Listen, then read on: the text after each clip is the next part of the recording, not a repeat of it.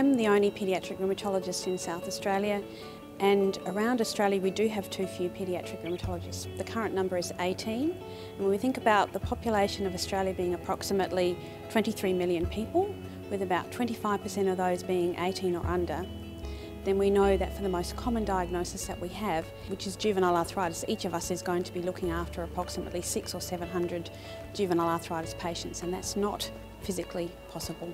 So we have too few paediatric rheumatologists. I don't think adult rheumatologists are trained to have enough expertise to look after children.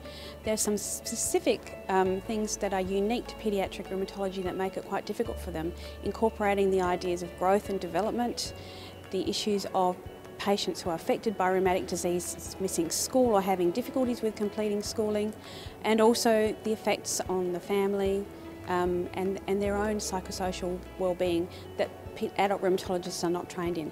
Having said that, the problem is that because the workforce in paediatric rheumatology is so small, the reality is that they do end up looking after our paediatric patients, even sometimes in urban settings.